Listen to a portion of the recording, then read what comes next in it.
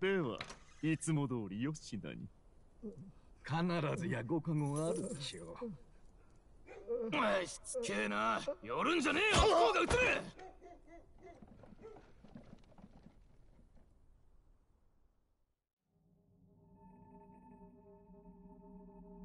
どこまでも醜いな。これが種族が一つかのごとき理想郷か。叶わぬと悟った時に滅ぶべきだったのだ。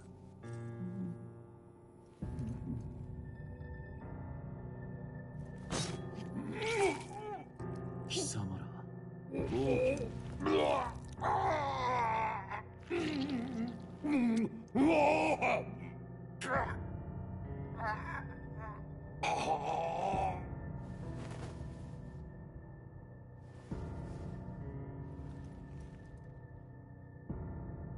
この国もな。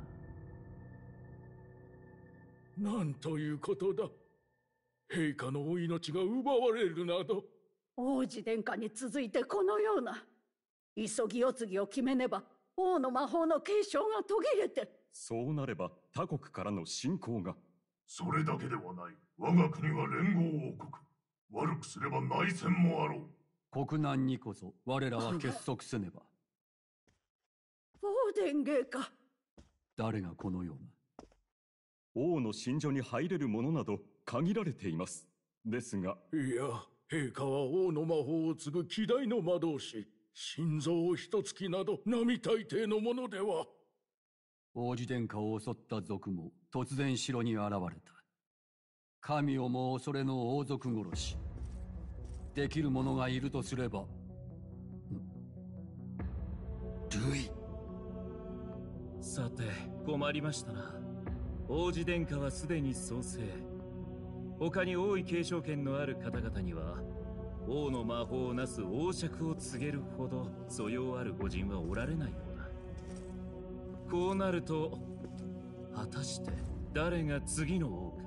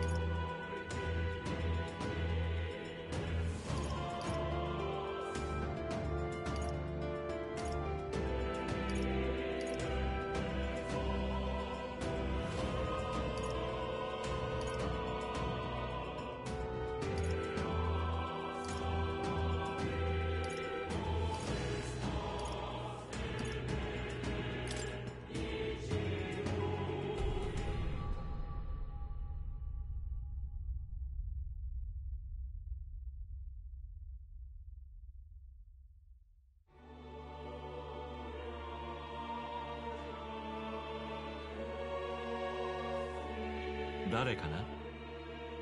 どこからか私を君が何者かはわからないが、私たちの世界に関心があるの興味深いね。名前を教えてくれないか。他の誰でもない。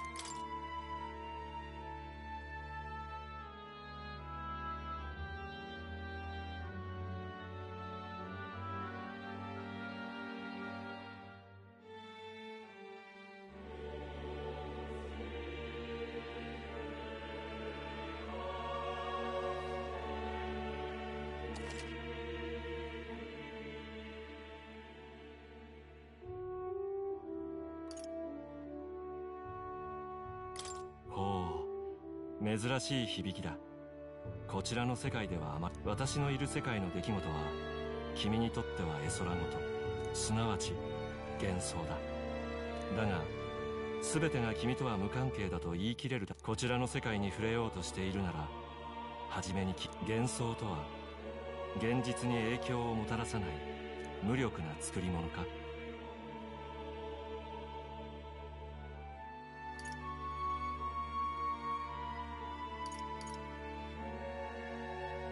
ただの夢物語ではなく幻想が君はそう私には未だ答えがわかる。だがもしも幻想とは世界がこの幻想こそが世界をも作り変える新たな現実となるかもしれない。それを確かめるため君が体験しようとする物語を、それでは始まりだ。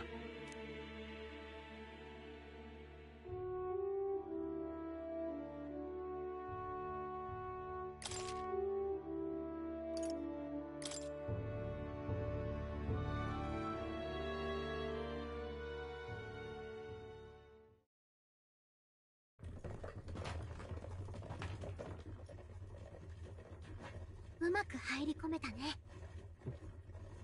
ここを抜ければもうすぐ王都よ。本当なのか、王様が死んだって。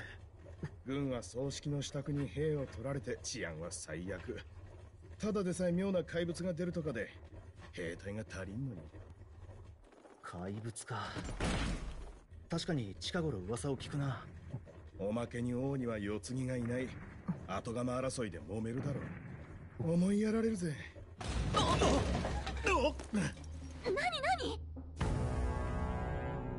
凱旋者。諸君、我々は義勇団である。王家も成教ももはや救いにならぬ。軍神類様の世が来るぞ。資金と忠誠を捧げよ。従う者は守ろう。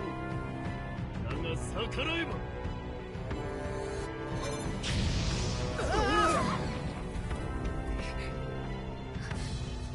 波動機族のくせに。ほ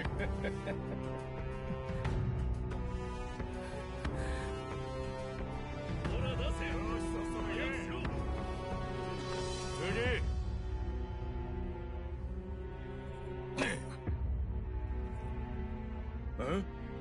お前、こりゃ珍しいエルダ族か。本当だ。角も長い耳もね。汚れた種族が王都に何の用だ。おっと、なんだ、生意気にこんなもん持ちやがって。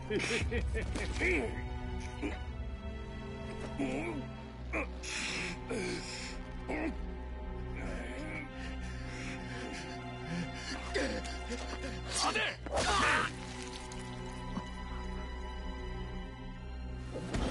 逆らうなと言ったろ。おい、騒ぐな！皆殺しにされたいか！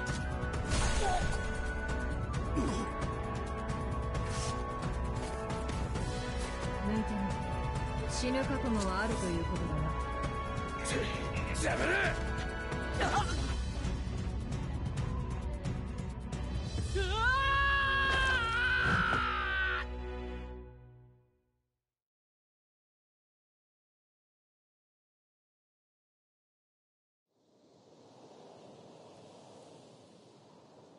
もう治安悪すぎでしょ。軍神類様の世が訪れるとか言っちゃって。ちょっと大丈夫？まあ首がつながってるだけマシね。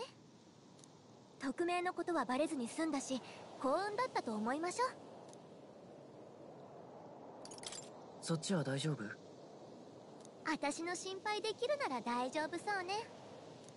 分かってると思うけど、私たちの正体が誰かにバレた命より重い任務よ。失敗したらもう行き場なんてない。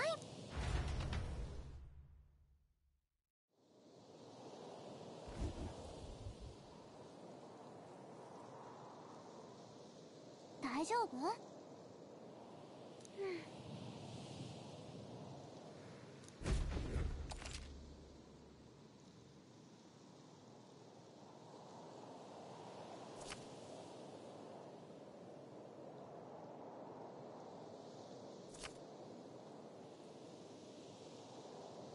行くわよ。止まって。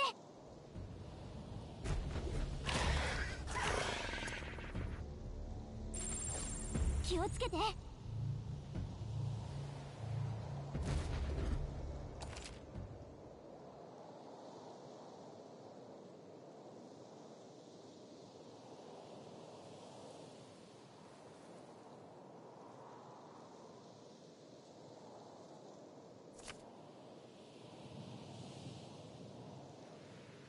いい？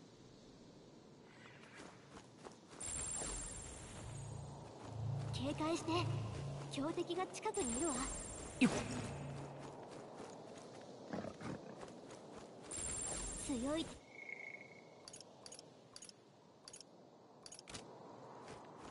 強敵がいるわ。注意して。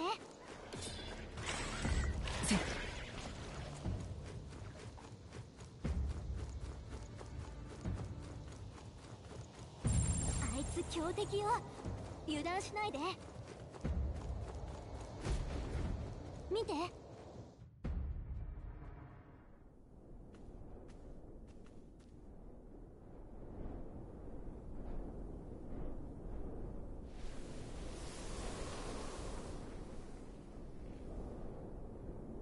一応確認しとくけど、初任務の手順分かってるよね？手順って？命より重いって言ったよね。まずはオートに入って護兵者で新兵として採用されるようこれは王国の命運がかかった匿名。でも死ぬのは嫌。絶対やり遂げましょう。日が暮れる前に抜けないと危険ね。めげずに急がなきゃ。不安は現実に恐るべき怪物を生み出す。いつもの魔法をかけてあげる。気休めくらいにはなるでしょ。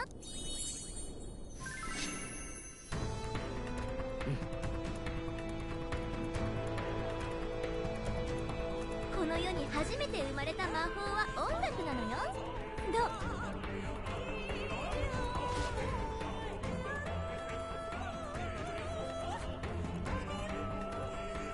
見て。あそこね。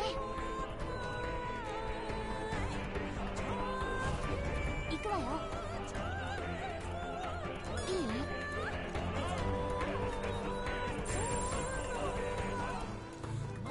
安全よ。あ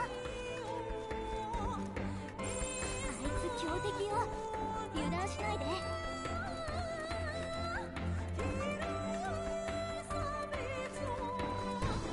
急いで。見つかったわ。注意して。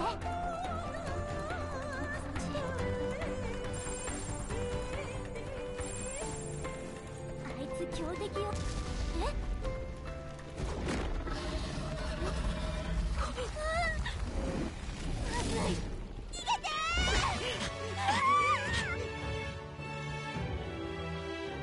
？8つの種族と3つの国は魔法の恵みに抱かれる大地ユークロニア連合王国歴785年。ユークロニアは突然の王の死に揺れていた。不安から種族同士はいがみ合い格差に引き裂かれ、かつて歌われた英雄譚を覚えている者もない。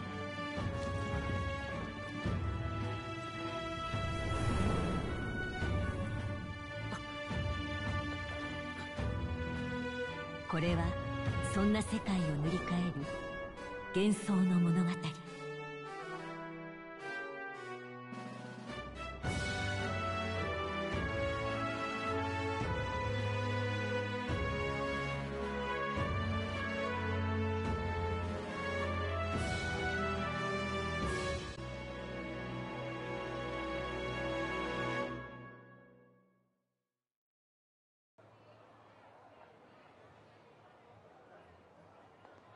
うわ、でっか。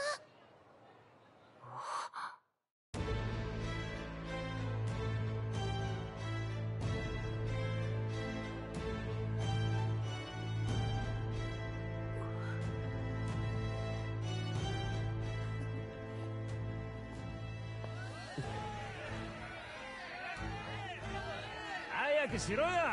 つるせつるせ。違う、俺は何もやってない。嘘つけ、二本足の犬め。楽しきで何でもやる奴らがよ。かの者を魔導機の正しからざる使用の咎で死刑とする。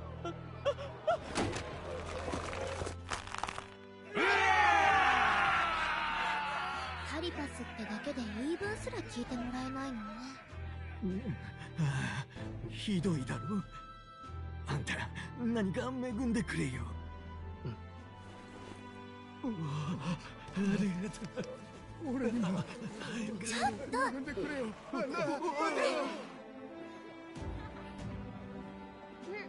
田舎とは違うのよ。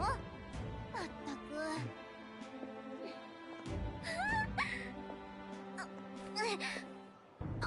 遊びに来たんじゃないからキョロキョロしないで。馬車でも分かったでしょ。あなたと同じ種族なんて一人もいないんだから。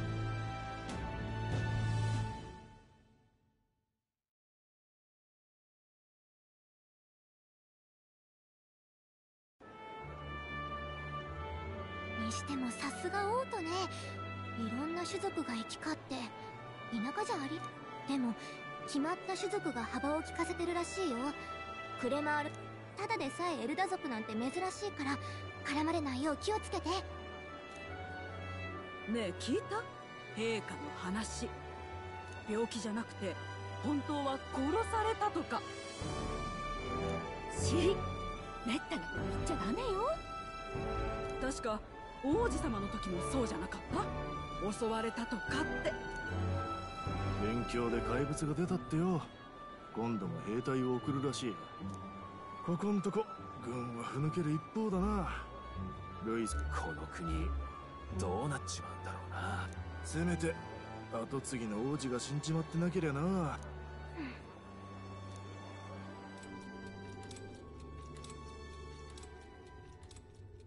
陛下が見まかられたこの一大事にもやはり王子殿下の身に変わりはないか。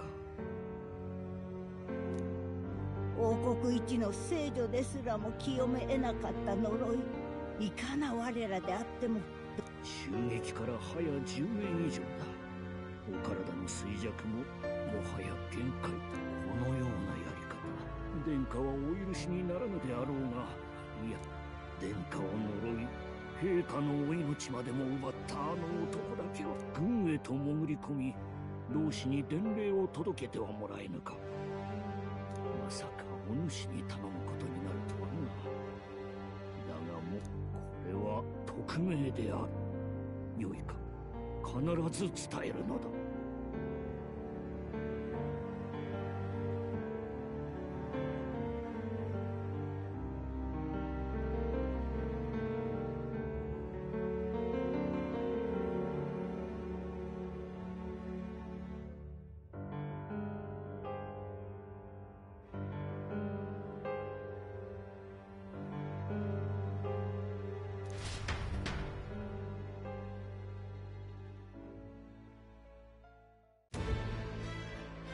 ねえ聞いてる？まあいろいろ思い出しちゃうのも無理ないか。王子様、あんたとは特別仲が良かったしね。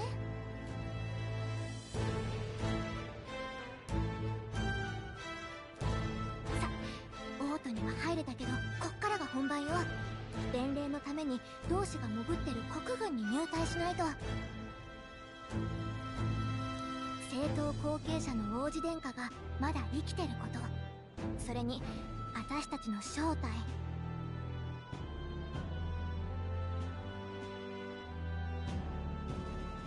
バレたら終わりよ。骨は拾えないから覚悟して。まずは母兵舎の建物を探しましょう。そこで新兵を募集。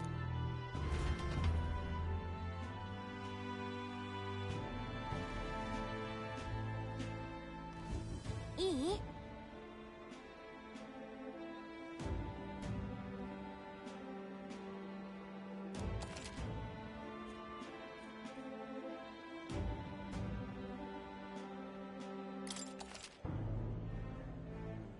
どうすれば。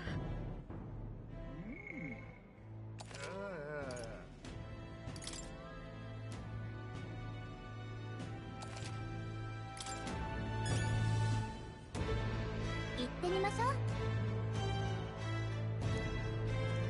どうすれば。ああ、もう。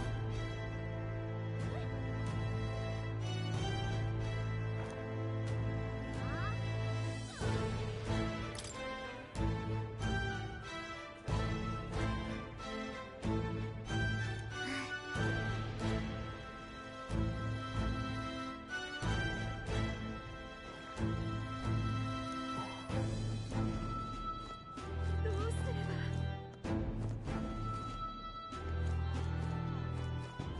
どうすれば。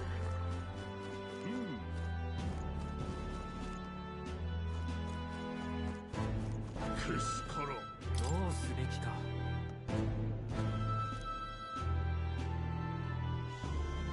そんな。けしからん。国も終わりじゃ。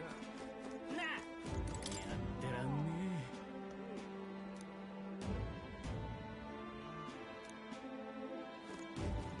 凱旋者さえあれば。エルダ族だと？どう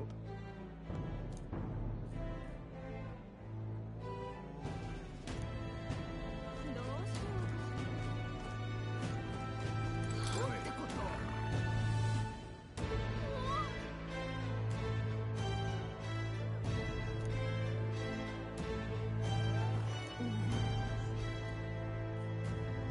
なんてこと。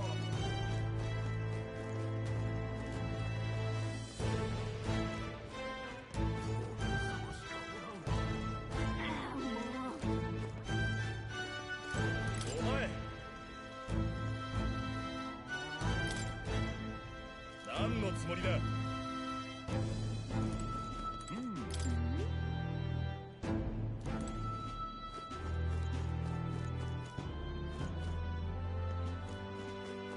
行ってみましょう。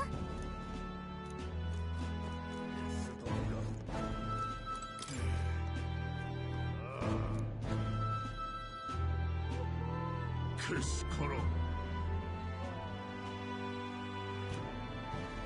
スドモがエルダ族国王様。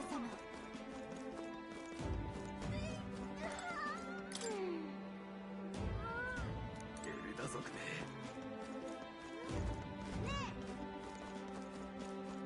国王様。へえ。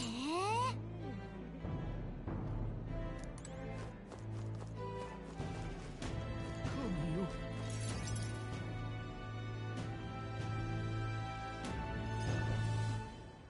警備隊仕様の最新型。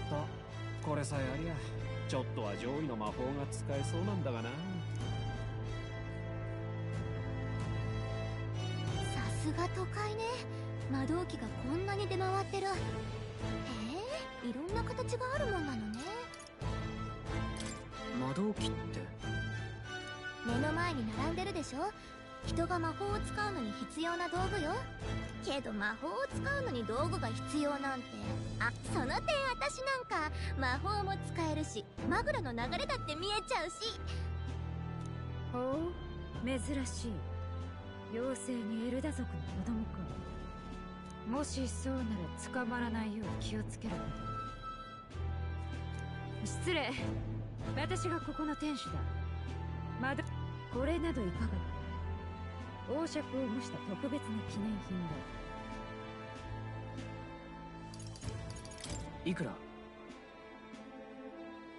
いや、本当に買おうとしないでからかわれてんのよ。っていうか、あんた王爵の実物を見たことあるの？知らないんだっけ？なんて王爵は代々の王が証として受け継いできた一本の尺状だ。天変地異も起こせる、要は世界最高の性能を持つ魔導機だな。王はそれをよく知り、けど跡継ぎがいないままそういうことだ。次期王の魔法の加護は途切れた。何しに来たのかは知らない。ここは近いうちに一波乱ある。覚えておきます。自分の身を守れるのは自分だけだ。肝に銘じていた。なんか妙な店主だったわね。でもっていうか油売ってられないわ。さあ、軍の母兵舎まで急ぎましょう。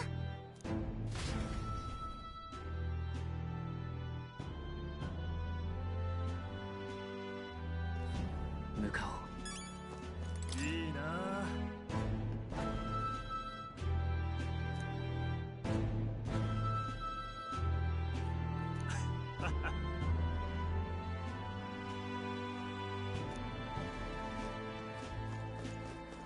クソったれ。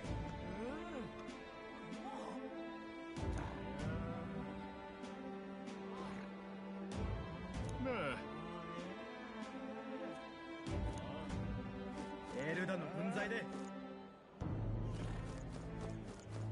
困ったね。素晴らしい。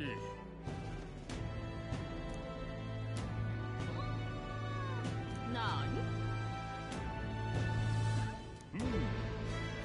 あんた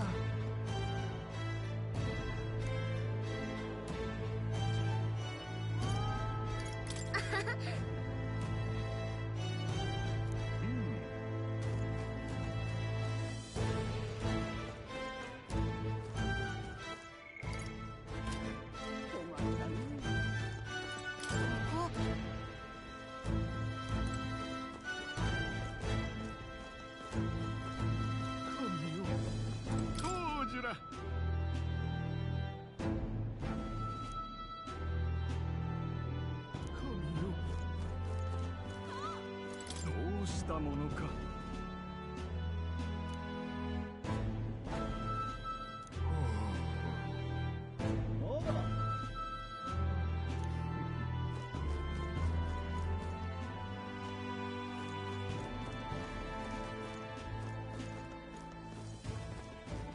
まったく。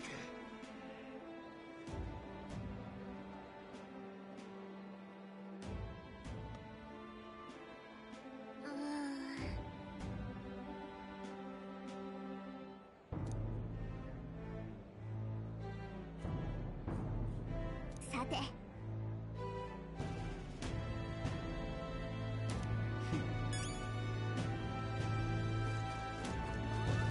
んてこと。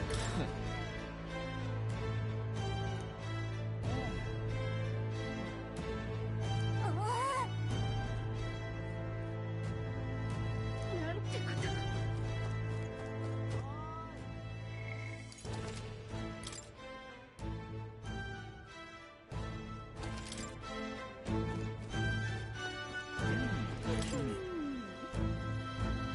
ごめんね。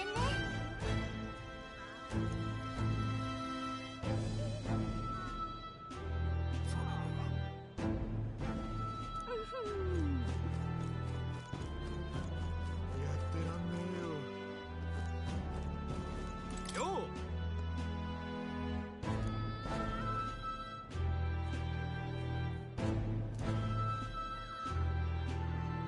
やってらんねえよ。ああ。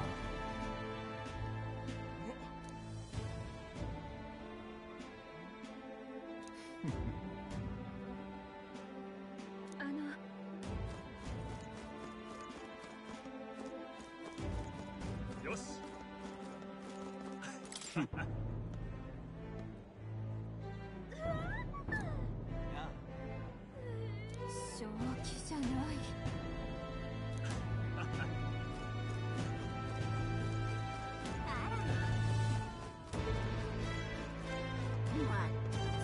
違うでしょ。そっちは違うでしょ。そっちは違うでしょ。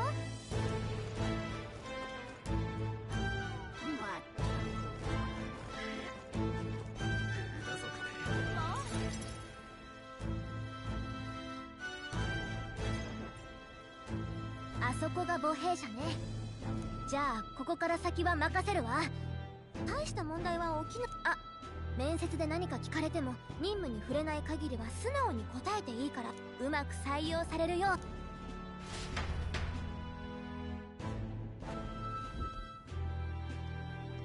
じゃあしっかりね。ああ、貴族出身？食うに困らんはずのやつがなんでここに。さては家が落ちぶれたか。ここでは強さを家柄で測るのか。俺を軍に入れるのか入れないのか。って若造が。いいだろう、入隊は認めてやる。だが軍務では長官命令は絶対だ。青臭い坊ちゃんに現実を叩き込んでやる。貴重な味方を脅して統率か。思ってたより能なし。でも安心しろ、この国は。こいつ言わせてよ。やめとけ。こんなことで医者の仕事を増やすな。って悪運に感謝しとけ。ほら次早くしろ。はあ、エルダ族だと。年は18の孤児か。志願した理由は何だ。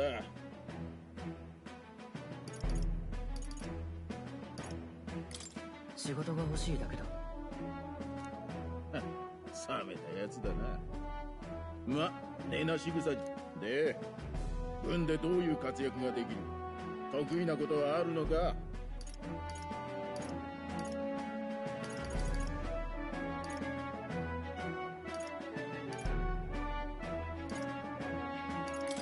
こう見えて力はあります。その細腕でか。とてもそんな風には見え。最後だ。様、字は書けるか。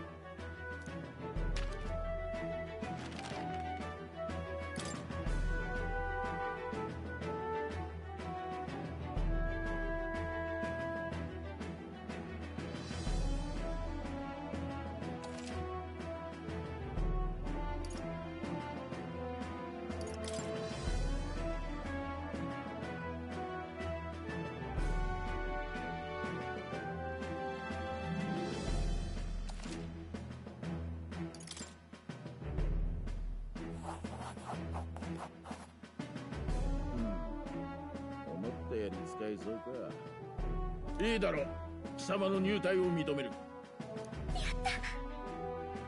知っての通り怪物騒ぎやらで人手が足らん。生半可な覚悟じゃ最初の認知で死ぬことになるぞ。では受付の中で装備一式と新兵用の魔導機を貸し与える。受け取っておけ。行ってよし。次。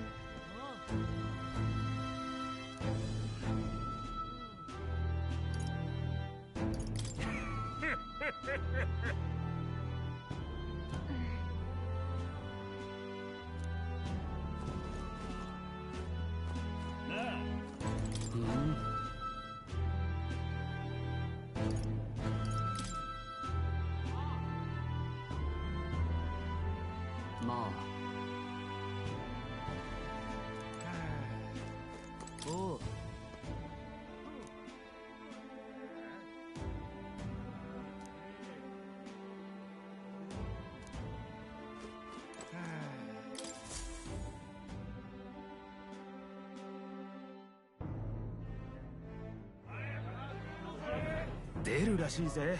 あれ見たこともない怪物だっけ。確か名前は人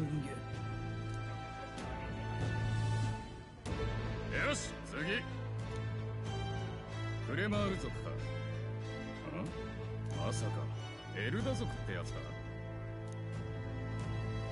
どけ、こっちが優先だ。こんなガキに貴重な魔導機の無駄だろ。俺ならもっと手柄をあげられる。こい強いなら奪うのは当然か。なんだてめえ。戦う理由は誰にだってある。列に並べ。うるせえクレマール族だ。力じゃ俺たちにかなわねえってのによ。種族は関係ない。これは謝れ。俺とそれから彼にもだ。おい、そこの新兵ども、主張は騒いで悪かったな。大丈夫か。正直助かった。やりたくてやったことだ。気にするな。じゃあな。早死にするなよ。たく、揉め事はごめんだぜ。ほら、最近のものは初めからマグラの結晶もついてて、練習次第で誰でもま、一日で使いこなせとは言われねえよ。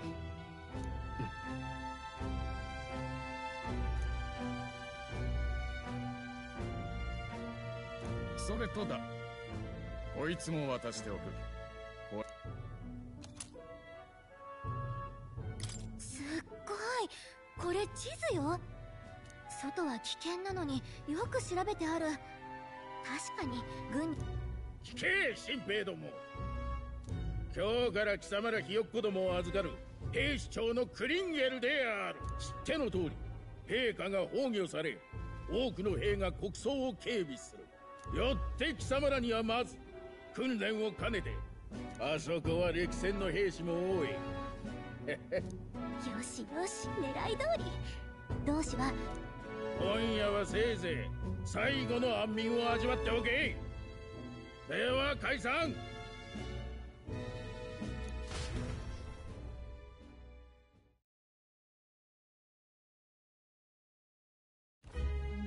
かなりの数が集められてる。よっぽど兵が不足してたのね。そういえば潜入してる同士とは初対面だろうけど、それが死者の証になってるから、向こうの顔は知ってるし安心して。それじゃ明日のために早めに休みましょ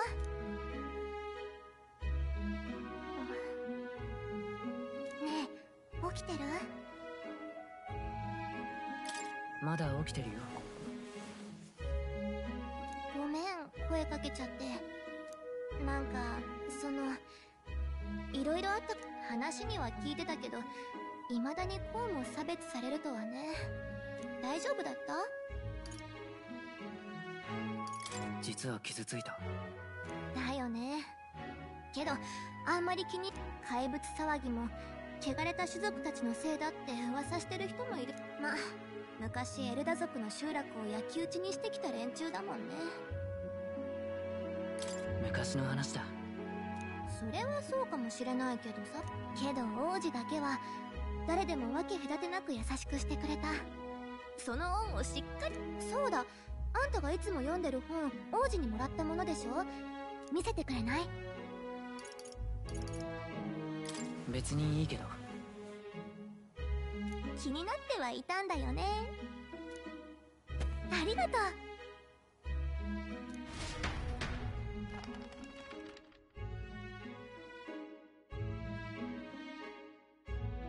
確か幻想小説ってやつだ。実際には存在しない幻想の世界を描いた珍しい本よね。何々？若いその世界には種族は一つだけ。誰もが一つだけ？私みたいな妖精もいないの？彼らに魔法は必要ない。学びと手技だ。天をつくガラスの塔、闇のない安全な、そして満たされた彼らの方には魔法がなくて種族の争いもなくていってあんたもう寝てるの？おやすみ。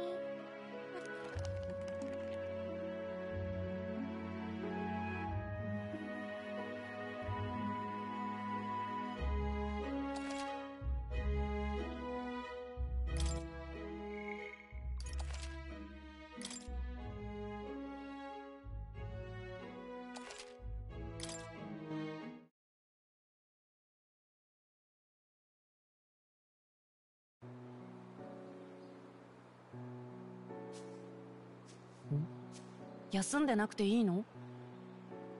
大丈夫。今日は君と話しておきたいと思ってね。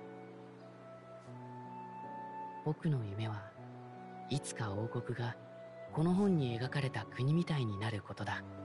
理想世界を描いた小説だったね。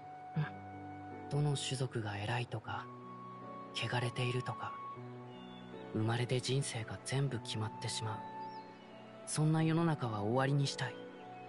この里のエルダ族だってそうさ。君らは何もしてないし僕をかくまってくれた。なのに火まで放たれて、もう誰もあんな目に遭ってほしくない。誰かが変えないと。大丈夫か？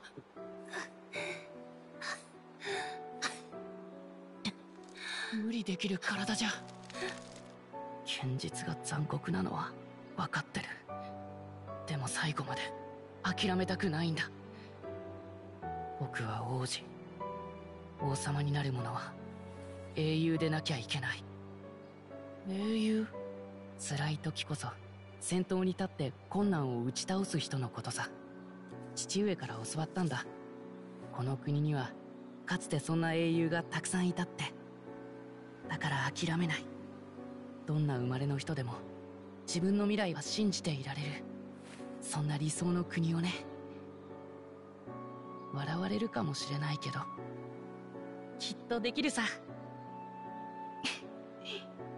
いつもそうだった。苦しい時に君がいたからどんなことも乗り越えられた。叶えよう。君ならなれるよ、英雄に。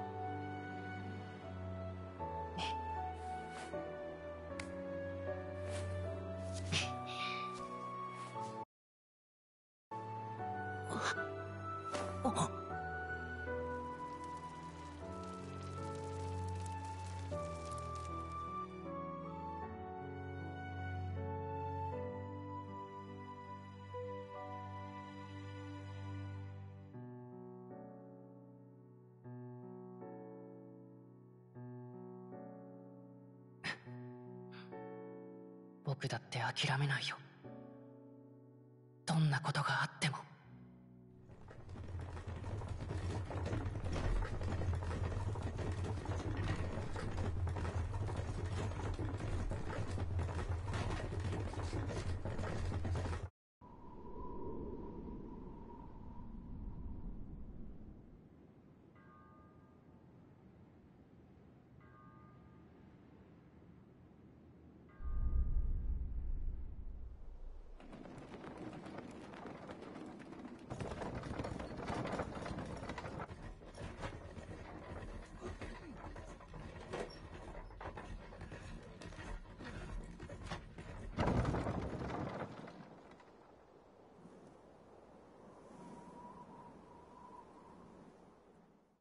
国境の砦到着まであと1日。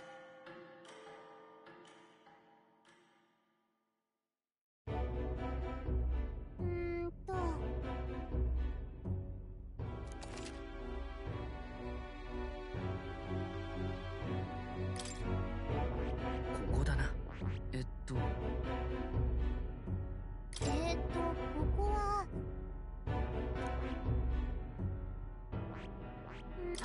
そこね。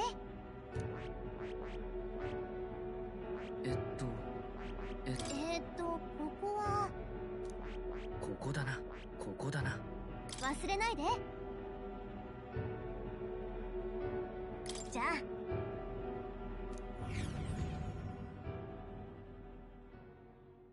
新兵を乗せた馬車は目的地へとたどり着く。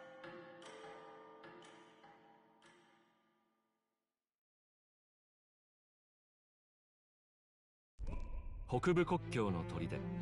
併合戦争の時代、隣国との国境の山あいに建てられた砦である。だが近年、怪物の増加によって王都の守りの重要度は増しており、送り込まれる兵士の数は再び増えつつある。新米の兵士たちは砦へと続く急勾配の坂の手前で馬車から降ろされることになる。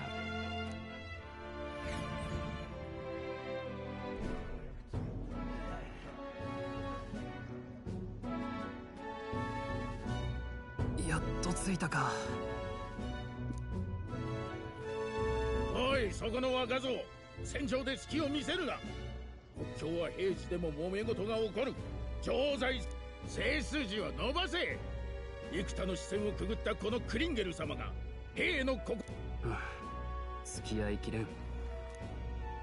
それよりお前が読んでた本だが、どんなとこが面白いんだ？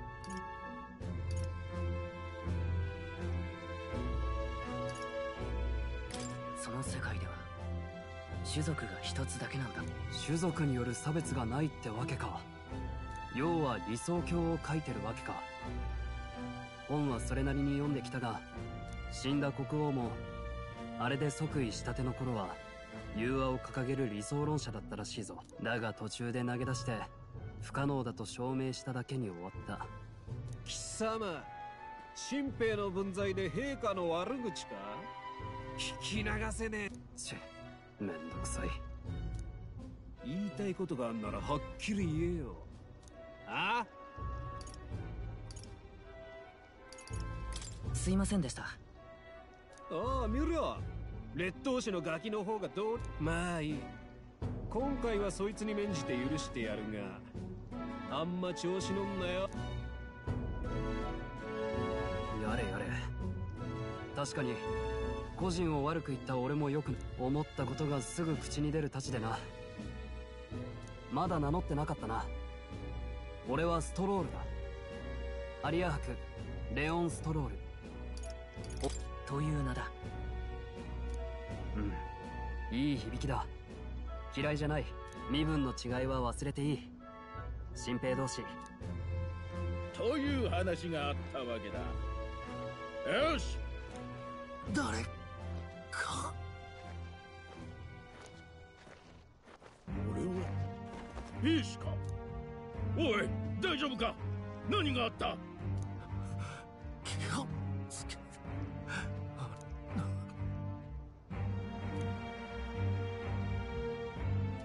我が隊のものじゃない。砦の兵士だ。まさか。とにかく全員急ぎ砦に向かえ。待て、状況もわからないのにか。せめて教官命令である。逆らうのか？反逆臆するな。貴様らも栄光ある王国軍兵士だ。手柄を立て。もうやるしかねえ。稼ぎたくて兵士になった。よし、行くぞ。くそ、無視もできないか。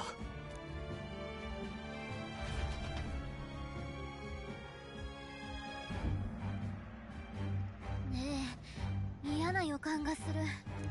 なんていうか匂いがするの。どんどん強くなって。おい、どうかしたのか？お前それまさか妖精か？捕まえたのか？自分の連れなんだ。まあそういうこと。あと呼ぶなら名前で呼んで。ガリカって立派に。連れなのか？つまり無駄に騒がれたくなかっただけよ。それより嫌な気配が。ああ、無能な上官に付き合って無駄死にする気はない。お前魔導機はちゃんと使えるんだろうな。さあどうだろう。使ったことないだろうし。分かった。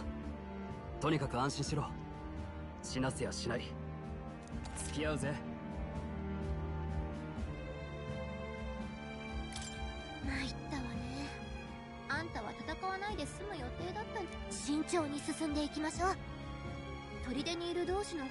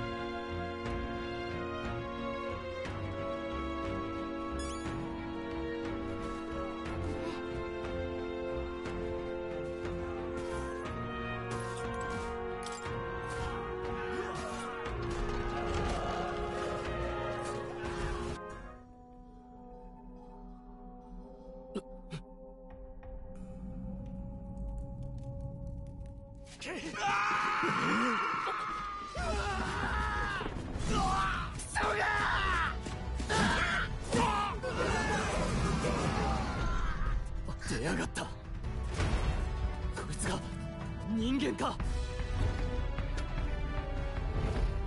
臆するな。追撃追撃。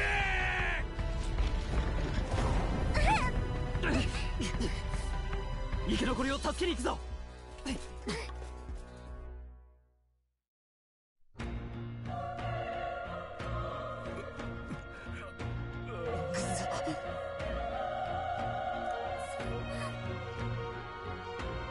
急ぐぞ。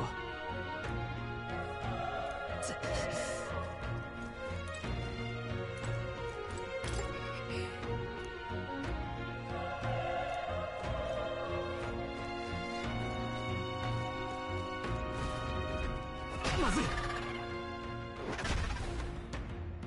何？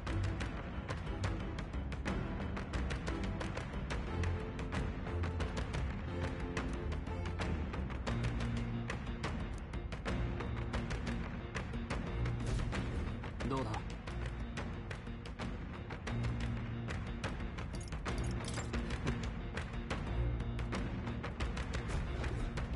いいか。頼んだぜ。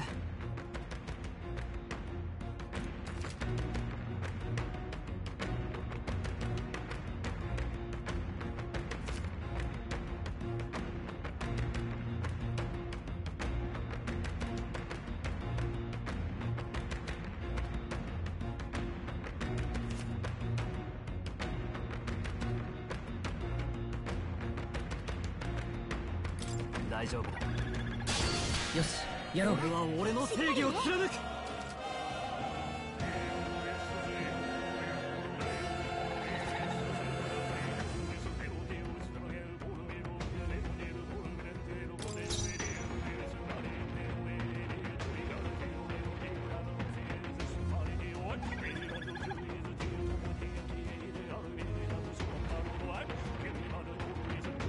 加減はしない。燃えろ。燃え尽きろ。あと一息か。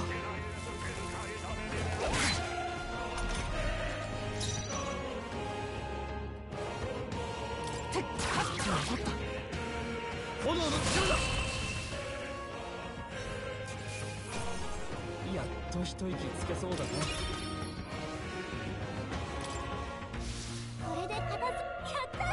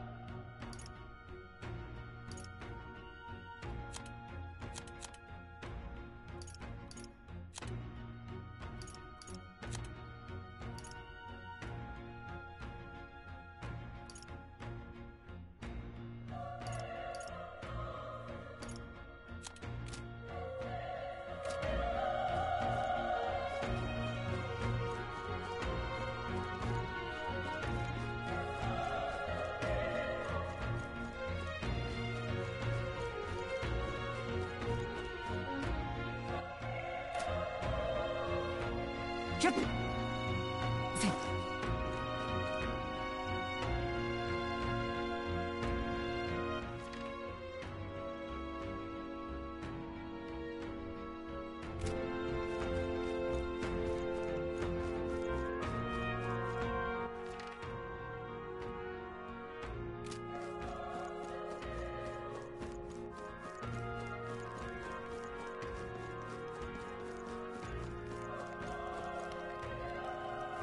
せっふっせいキャッ。使えそうなものならもらっとけよ。カッひど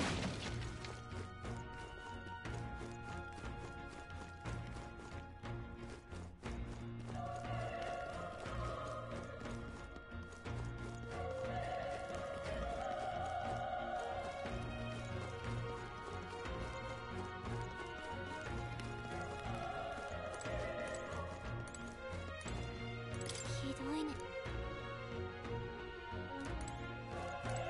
ひどい。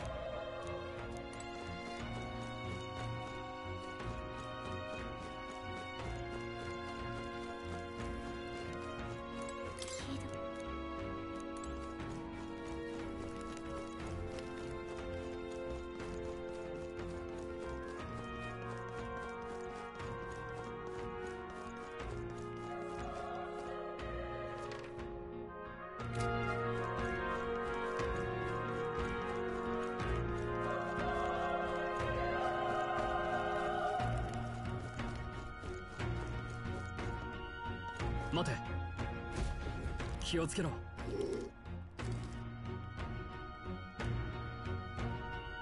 え、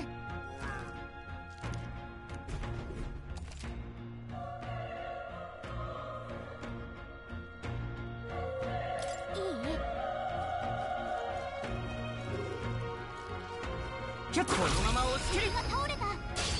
先手だ。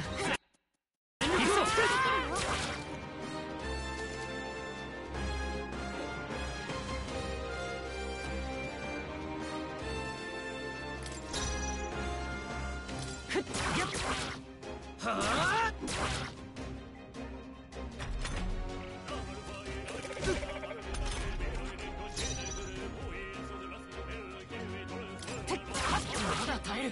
うら思ったより耐える。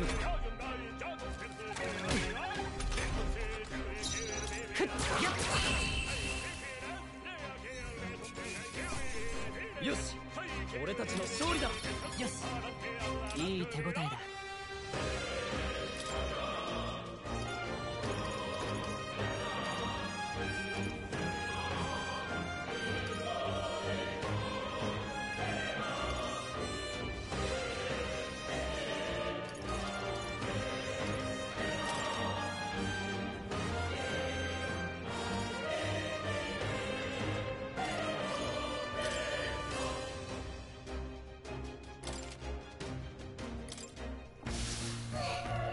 これでもう大丈夫ね。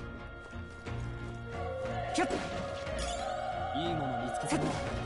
役に立ちそうだ。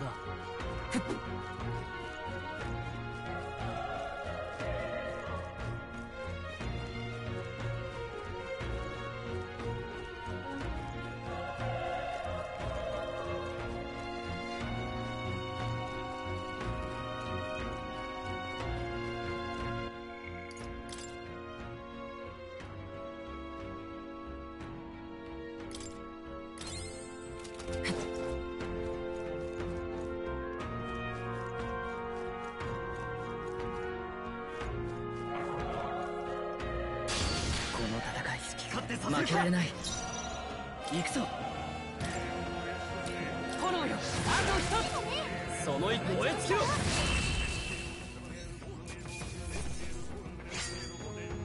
意外と楽勝だったな。よし、敵はもういないな。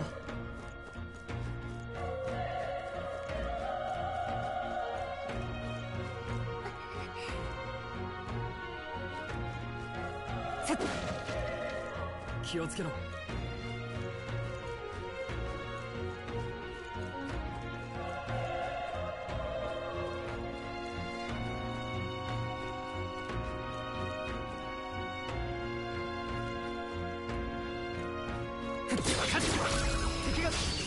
続けて攻める。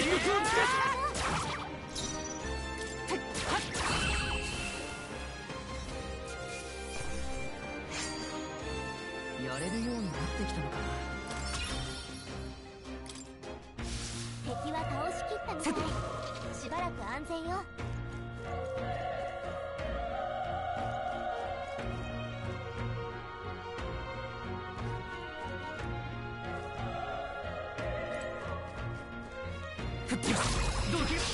先制攻撃だ。一気に行くぞ。倒しちゃって。最後まで油断大敵だ。往生際が悪い。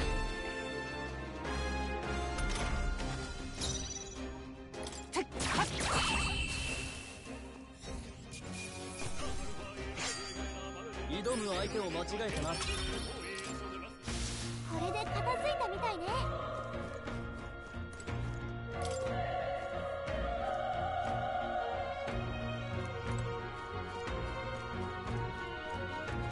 キュッせいかっ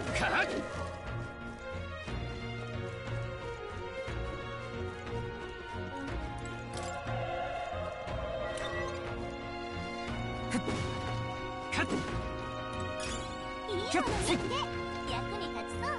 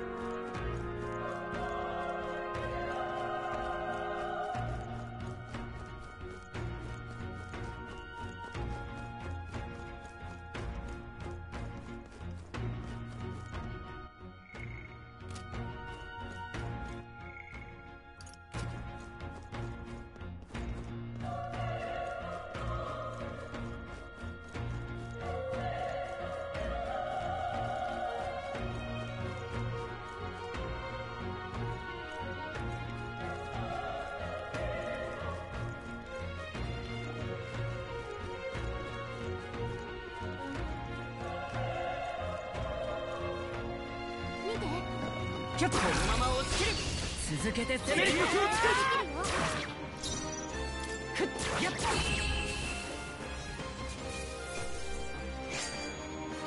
よし、次も自信を持っていこう。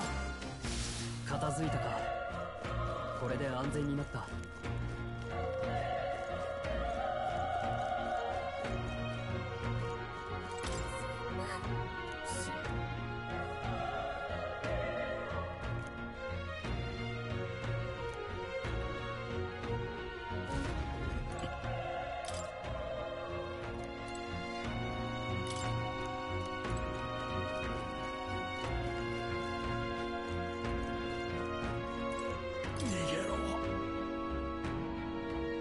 いや、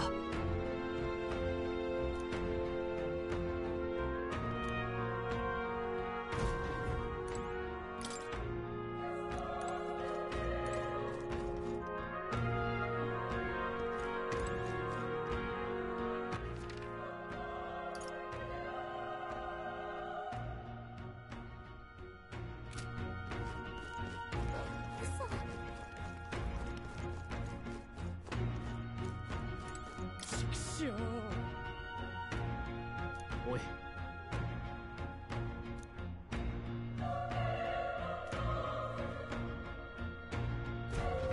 そ。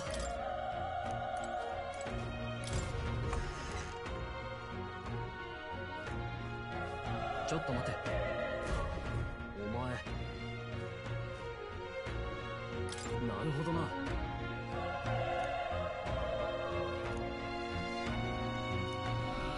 なんだ。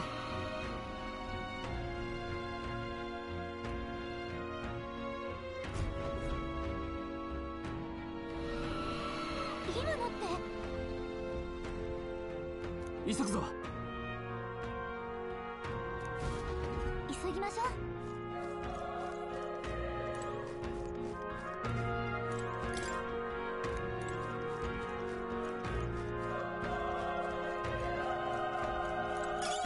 やったー、いいもの拾ったね。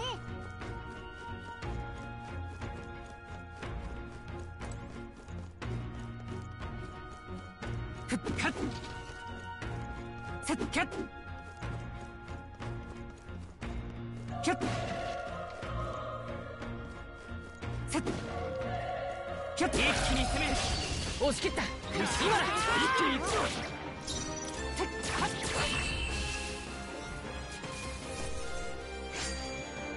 意外と楽勝だったな。悪くないな。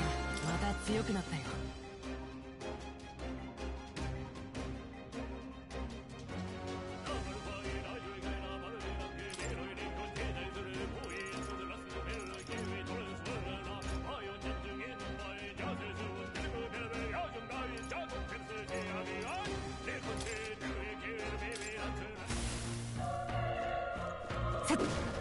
せい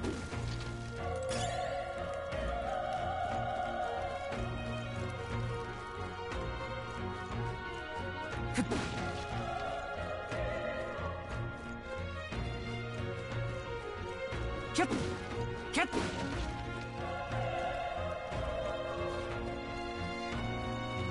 敵に見つかったぞ。注意しろ。やってやるさ。俺たちの番だな。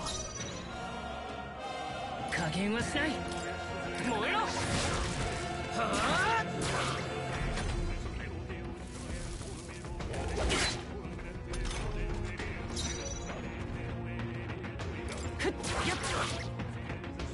燃え尽きろ。この調子で行こう。もう敵はいないわ。安全になったみたい。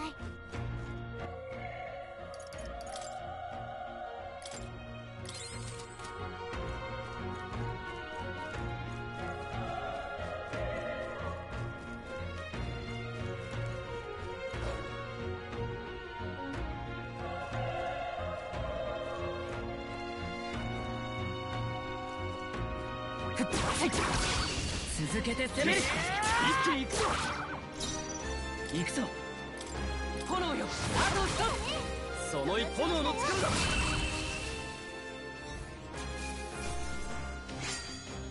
こんなところで止まってられない。これでもう大丈夫ね。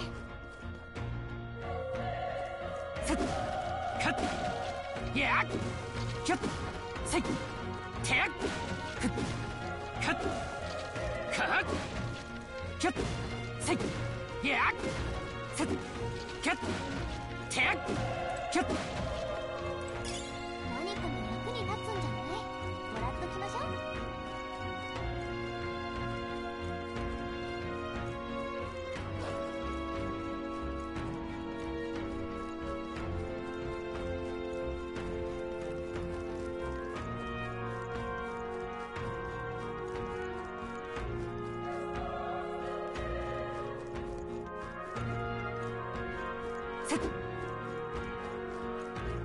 キュッせいやっ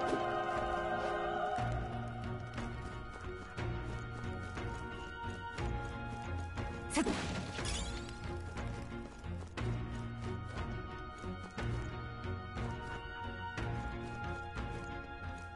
ふっよしどうだ。先制攻撃の後期かな。耐える。てっ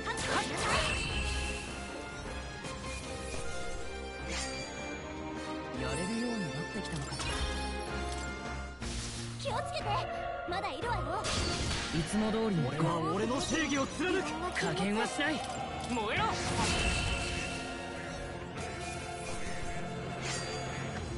こんなところで止まってられない。せっキャッ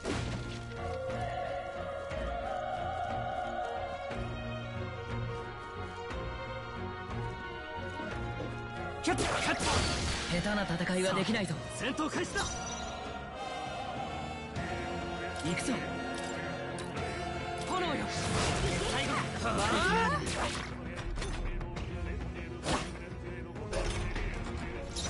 ふっやっやっと一息つけそうだな。せっせい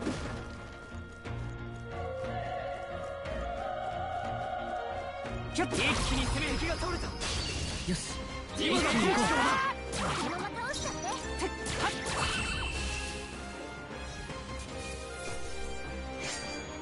挑む相手を間違えたな。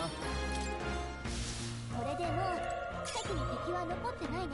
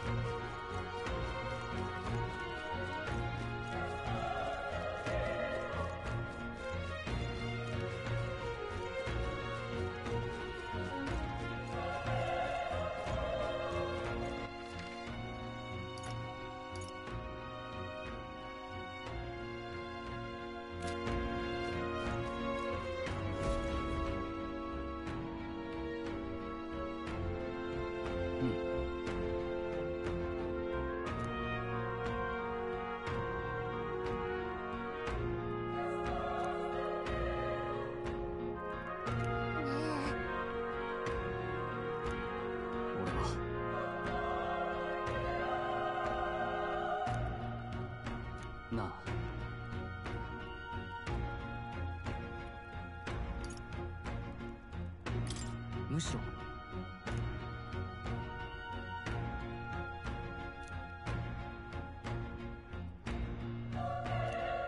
行くぞ。